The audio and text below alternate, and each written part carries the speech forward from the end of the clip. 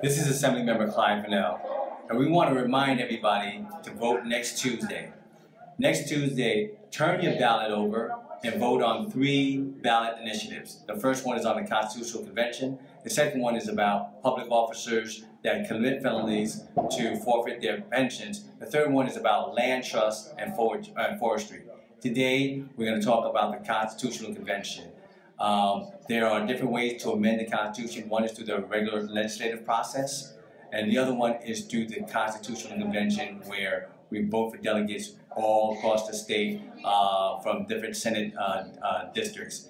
In this video, we're going to get snippets of both sides about how to vote on this ballot initiative.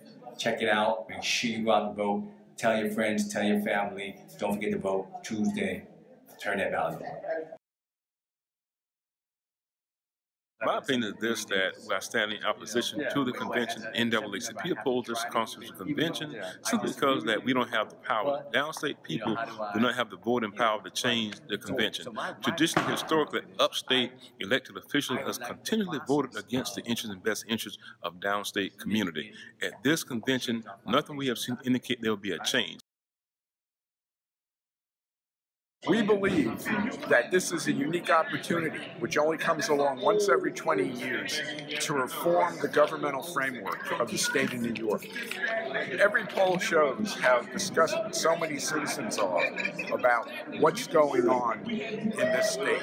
This is the opportunity to have a formal convention which will have the opportunity to amend the Constitution and to bring us truly into the 21st century.